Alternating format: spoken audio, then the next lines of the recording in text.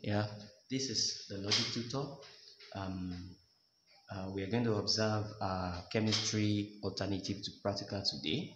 If you have not subscribed, please make use of the subscribe button and click on also the bell icon beside it to notify you when we drop a new video. So we are going to concentrate on alternative to practical chemistry of the year November-December 1993. And normally chemistry practical do consist of the titration, the salt analysis or qualitative test, and we have the third part of the question, which is practicals. I mean theoretical works, and most of it is explanation based on a particular reaction and some other questions. So we're going to solve the one of the year 1993. See how it goes, how alternative to practical is being done. Alternative to practical in chemistry is just like using the practical knowledge to answer a question that is a practical question in the absence of the experiment. Meaning you have performed the experiment and you know what it takes to do the experiment and you know what the experiment entails. So now, can you now solve a practical question without performing the experiment? So that is what alternative to practical is, and that is how it is being done. So let's look at the first question of this year that says the following materials were provided for titration experiments.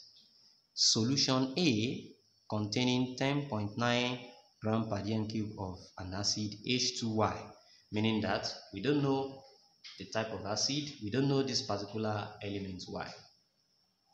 Solution B containing 1.0 mole per dm cube of sodium trioxocarbonate 4, wash bottle containing distilled water, and 250 standard volumetric flask with 25 centimeter cube pipette.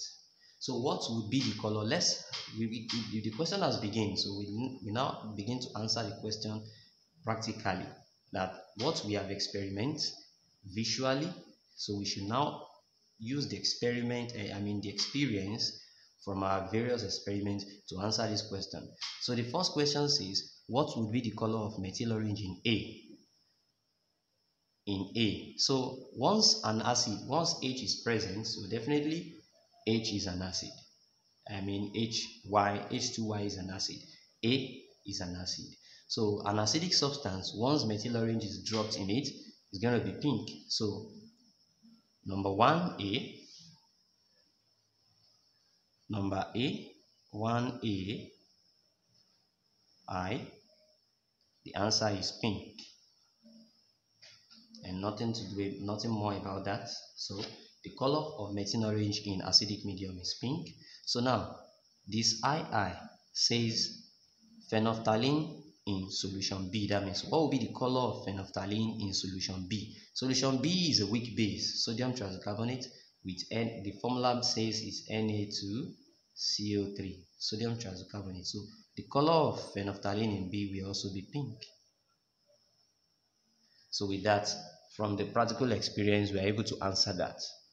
So now let's move to the next question. They say, outline a suitable procedure for preparing accurately 0.10 mole per dm cube solution of sodium trioxocarbonate 4 using the materials provided. Meaning we are to use some materials provided, to produce a solution of 0.1 mole per dm cube of the solution. So how are we going to produce 0.1 mole per dm cube of solution of trioxocarbonates? Anyway, we're going to concentrate on the number of mass, the weight of the salt we are going to place in 1 dm cube that will give us this particular concentration. According to the formula, this is question B now. According to the formula, we know that molarity, which is molar concentration measured in mole per dm cube, is equals to mass concentration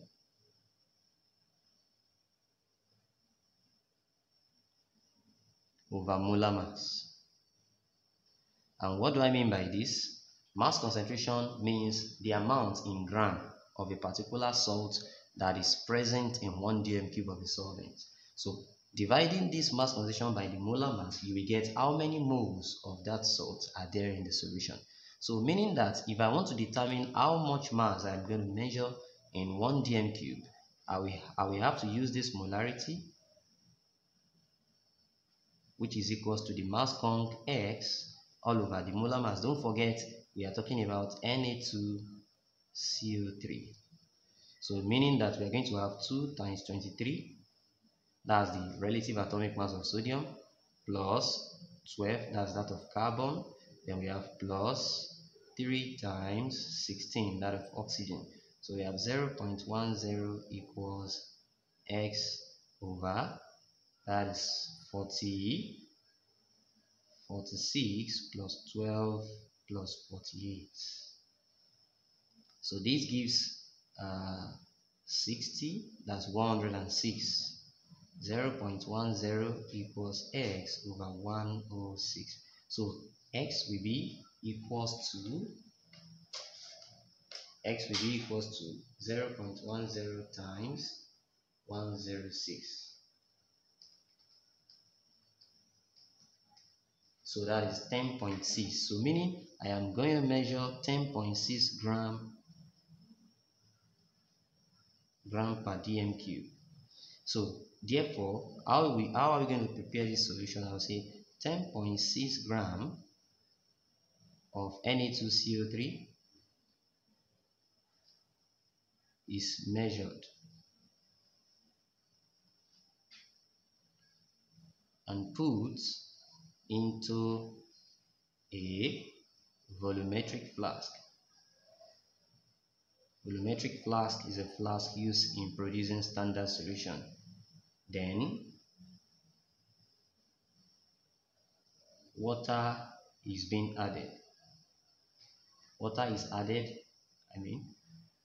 to make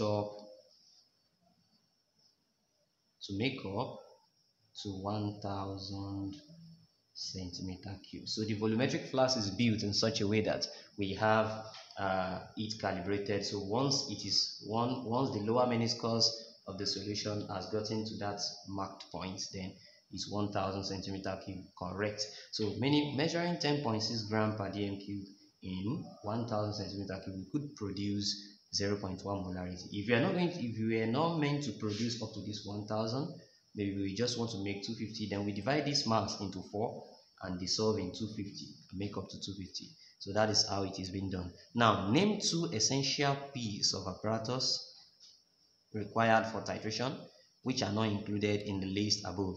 So we have pipette, we have volumetric flask, we have wash bottle. So but we didn't have burettes.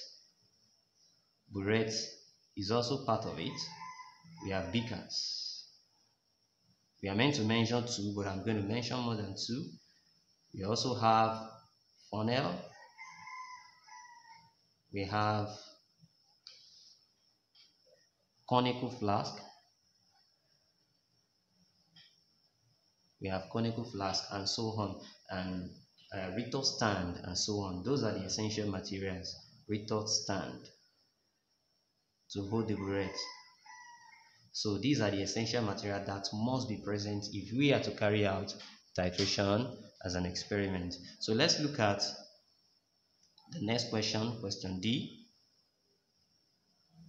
State 5 measures taken during titration experiment to ensure accurate results. There are a lot of measures we need to take during titration to ensure accurate results. One of it is ensuring that the burette is held tightly by the clamp of the retort stand in order to avoid change in values, or you are unable to measure your readings very well, and avoid parallax error in making use of the pipette and of the burette. Parallax error, we should be familiar with that. So if parallax error due to measurement of values on calibrations, and you're meant to measure at straight face and you begin to look at different angles. So, and when taking measurement of the burette, you concentrate on the lower meniscus. Lower meniscus is very important. The lower meniscus of the burette is very important in taking measurement, and we are meant to remove the tap when titration has begun. Why? Because once the tap is remain on the burette, it will keep topping up your burette believing that you are titrating and you are reading your values, but no, once the tap is topping up your burette, then you won't get accurate results. Then another precaution or measures is do not wash the pipettes and burettes with water. When you wash them with, or you rinse them with water, by the time you add the solution they are meant to contain, the water used to rinse them will dilute more the solution, thereby reducing the concentration, so you might not get your accurate results. So it's very important. Those are the precautions. And secondly, the conical flask should be rinsed with water, and you are not meant to rinse it with acid or base. So the exact volume of acid and base used will be what? Will be gotten accurately. So those are the precautions. Then let's look at the next question. That's D. We have nothing much to write about that. So let's look at the next question, which is question D. No, question E. Question E. 22.5 centimeter cube of solution A. That means the volume of A used is 22.55 centimeter cube of A. Neutralized 25 centimeter cube of B, which is what? 25.0 centimeter cube. That's volume of the base.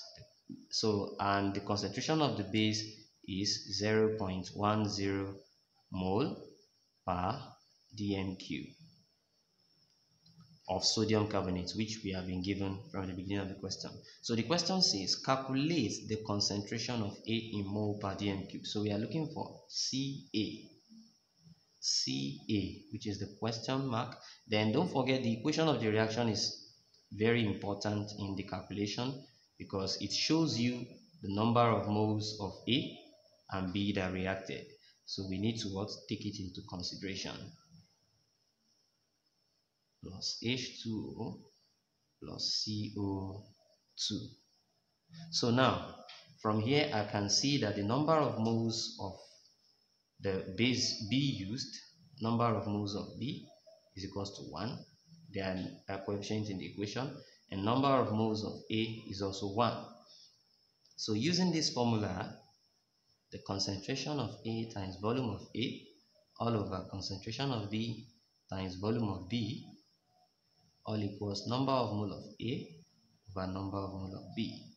So concentration of A is what we are looking for, Ca times Va, which is 22.55 all over Cb, which is 25, times Vb, which is what? 0.1, all equals 1 over 1. So we have 22.55 Ca equals 25 times 0.1 will give us 2.5,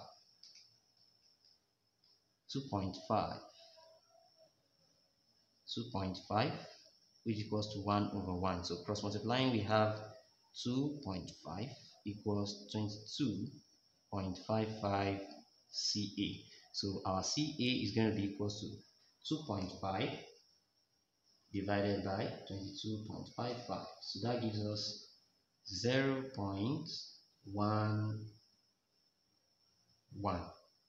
mole per dm cube. Don't forget that the number of mole in the equation is 1. If two reactants or acid and base or derivatives have equal number of moles in the equation, so definitely their concentration they will take to react should also be close to each other. That will make the titration so clear to explain.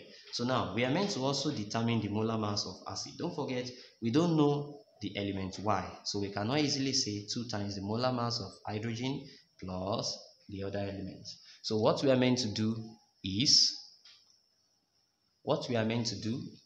to use this same formula I used here. Now we know the molarity of the acid, which is the Ca. We didn't know the mass concentration, or better still, we know it. It has been given in the question, 10.9 gram per dm cube. That's good. 10.9 gram per dm cube. It has been given. So from there we can just use this formula to determine the molar mass. So since we know that Ca will now be equals to mass concentration of A over molar mass of A. So we are going to have 0.11 equals 10.9 over x. So 0.11x equals 10.9. So from there, I can just divide both sides by 0.11. So x will be what? 10.9 over 0.11. So that gives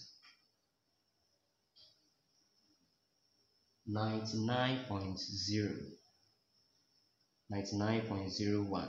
So we cannot fish out the elements, and if you are meant to fish out these elements, what you're to do is to subtract the mass of hydrogen from this, which is just 2. So by the time you subtract that, the remaining mass will be for the element that is y. So that marks the end of question 1. So let's move to the next question,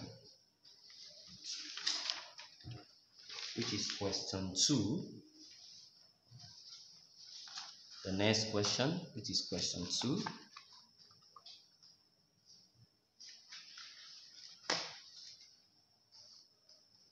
Now, we are meant to answer this question, which is also a practical question. The question 2 says the 2A, give one test to distinguish between aqueous solution of calcium hydroxide and calcium triazonitrate 5. We won't write much about this since it's based on explanation. What you're going to do is you're going to add dilute HCl to the solution of the two substances in a separate test tube. Once you do that, there will be differences. Differences is that the calcium triazonitrate 5 we have a vigorous effervescence. That means there will be evolution of gas, while in calcium hydroxide there will be no visible reaction. So that has differentiated them. So we are meant to what? Add dilute HCl to solution of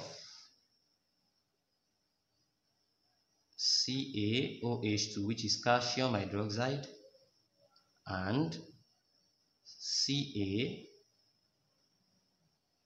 CaNO3 in a separate test tube.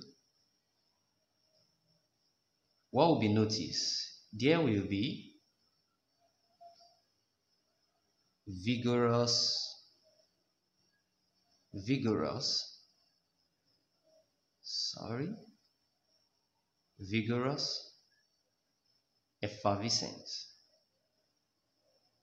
effervescence in CaNO3, but no visible reaction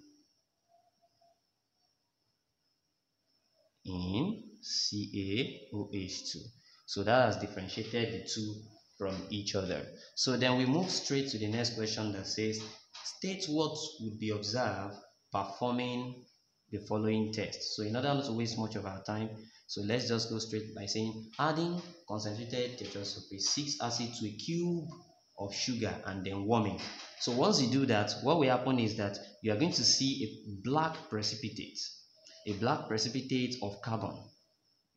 Sugar is made up of C6H12O6. Once that is done, what will definitely happen is, in the addition of H2SO4, the concentrated one in precise, there will be dehydration of the sugar. The sugar will be dehydrated, so that means 6H2O will be removed. So we are going to have carbon as the precipitate, which is going to show the black color. So we are going to have 6C present, solid. So that will definitely happen. So once you add concentrated H2SO4 to sugar and then you eat, you are going to have a black precipitate, which shows that what carbon has been is the precipitate. So now let's move to the second question under that. Warming a sample of iron 2 sulfide with excess dilute hydrogen chloride. Once you do this, a colorless gas with the smell of rotten egg is evolved. A colorless gas with the smell of rotten egg is evolved. So this results in the solution to turn pale green. So let's just put the equation of the reaction: FeS solid plus 2HCl. So that gives us FeCl2 plus H2S. So the gases that comes out that gives the smell just like a rotten egg is this. So the pale green precipitate is as a result of FeCl2 that is produced. So this is the reaction, and that was. Now let's move to the next question. Question 3. Heating zinc transcarbonate 4 strongly and allowing the residue to cool. What will happen in such case? A colorless and odorless gas will be evolved. A colorless and odorless gas will be evolved, and the colorless and odorless gas will be CO2. That will be CO2 because we knew that ZnCO3, it contains what? The calcium transcarbonate 4 ion. So once you eat this, CO2 will be evolved. We are going to have ZnO left plus CO2. So CO2 is the gas that is colorless, odorless, which is evolved in that reaction, and allowing the residue to cool. What we are going to obtain a yellow precipitate, a yellow. In the first place, before it cools down, we are going to have yellow, but by the time it cools from the hot from the hot one, we are going to have white precipitates produced. So according to the experiment, so the experiment must have been performed, or you must have been familiar with it before you can give your inference. So that is that on the question. So let's move to the last question in 2, which is question C. That is the major qualitative test we are to mention. So now C is an inorganic salt of sodium. So that meaning that sample C given to us will be NaX, which we don't know this particular anion present, but we know that the cation present is sodium. So since it has been stated inorganic salt of sodium, so the tests recorded in the table were performed as indicated. Copy and complete the table appropriately. So for the test, we have C plus water stirred thoroughly. What will be the observation? Most inorganic salt dissolves in water, so there will be what? Salt dissolves in water. So the answer to this space, we have the I. So the answer to this is salt dissolves. It dissolves in water. The salt dissolves in water. And what will be your inference? Salt is a soluble salt of sodium. Salt is a soluble salt of sodium. So that will be the inference. Salt is a soluble salt of sodium. Now, C plus concentrated H2SO4 plus heat. Colorless gas with pungent smell evolved. Gas turned blue litmus paper red. Once a gas turned blue litmus paper red, you should know it's an acidic gas and give dense white film with concentrated ammonia. Gases that give dense white film when exposed to concentrated ammonia should be HCl gas or Cl2 gas. HCl gas is the major one.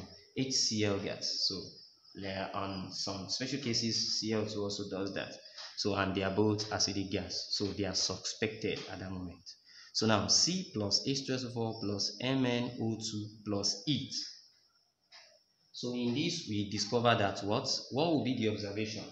we observe that a greenish yellow gas is evolved. In this case, a greenish yellow gas is evolved in this case. So probably let me make the table so we can have a better look. Test, observation, and inference.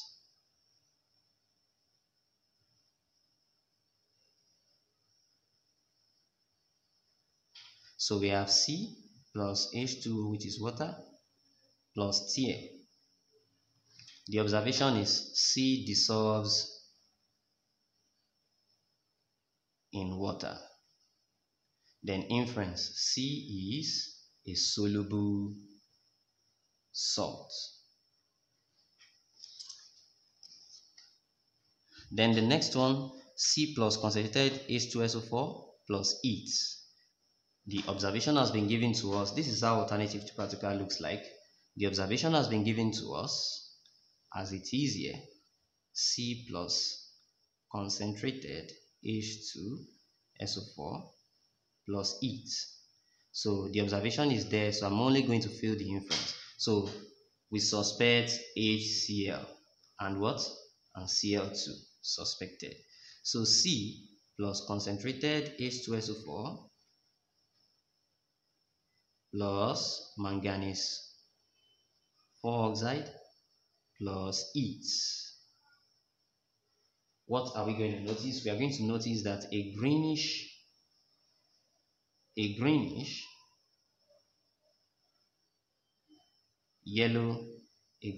yellow gas evolved. Such gas, in this particular experiment, the gas bleaches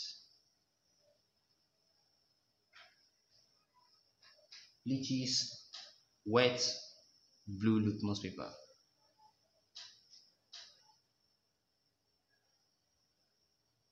And in this case also, to confirm this gas also turns starch iodide paper or just iodide paper black. So once this is confirmed, we know that the gas is what? Cl2. And since the gas is Cl2, that means the cation present will be Cl minus. So the last test says aqueous solution of C. Aqueous solution of C plus litmus. The observation will be no observable change in the litmus paper. There is no changes in the litmus paper, which shows that what? Which shows that C is a neutral solution. The aqueous solution of C is a neutral solution. So with this, we have completed the table, and that would mark the end of the question 2.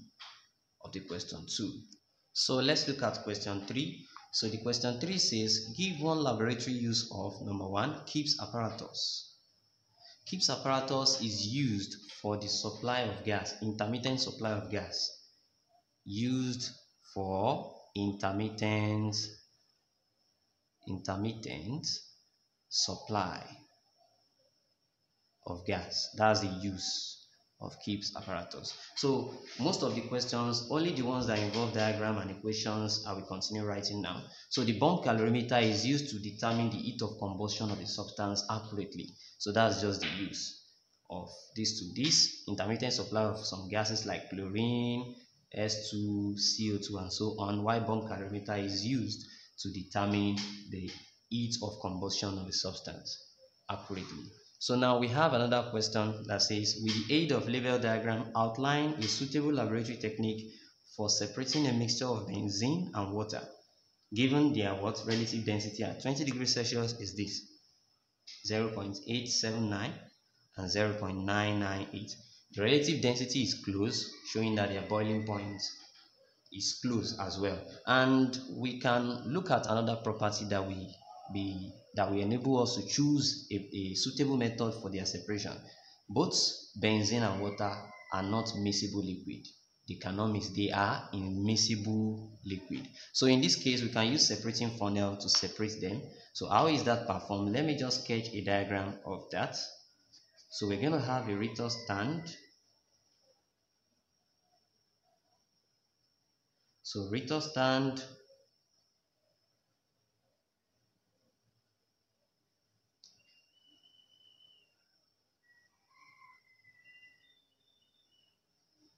used to hold the separating funnel.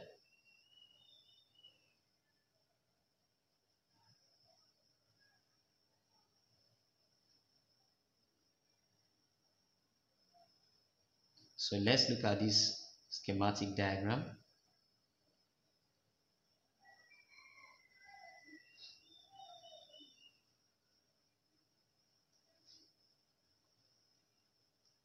So when the two mixtures are introduced into the uh, separating funnel, water of the higher density will settle to the bottom and benzene will be at the top.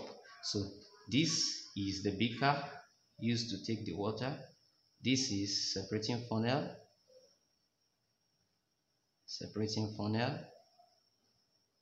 This is water at the bottom, and this is benzene, and this is Richter stand. So water is also present here.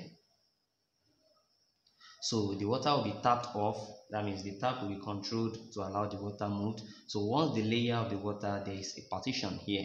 There will be a partition which coefficient could be calculated using partition coefficient. So once the water is being tapped off, then we close the tap, remaining the benzene. So they've separated directly. Now that's question B. So let's move to C. A sample of air was passed over heated copper and then bubbled through lime water. Before it was collected in a gas jar. Name the main constituent of air present in the fraction collected in the gas jar. That is nitrogen. Nitrogen is collected. So once air is passed over heated copper and bubbled through lime water, nitrogen is being evolved. So now, state the components of air which reacts with the heated copper. With the heated copper, that's oxygen. Oxygen reacted with the heated copper.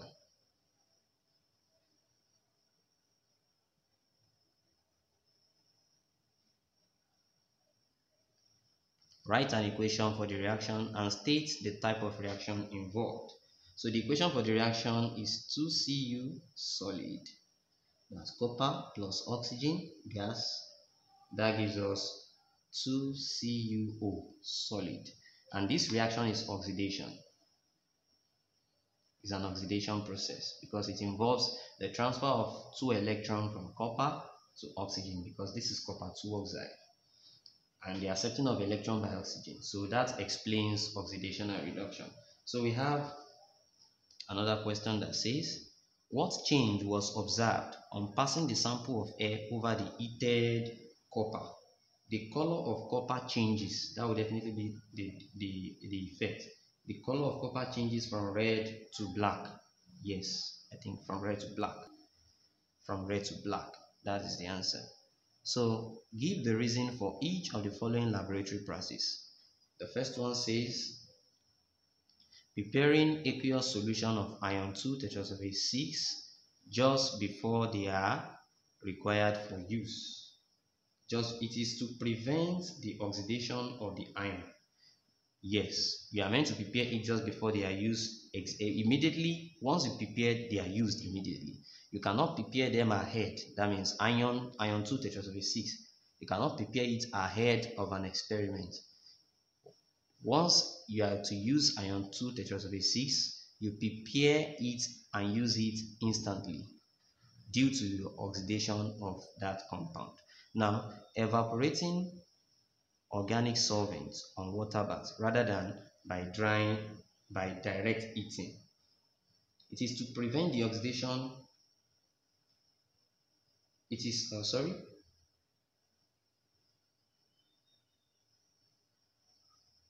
Okay. Oh, that's a different question. Evaporation of organic solvent on water bath rather than by direct heating. So organic solvent do evaporate easily on water baths so as to avoid decomposition.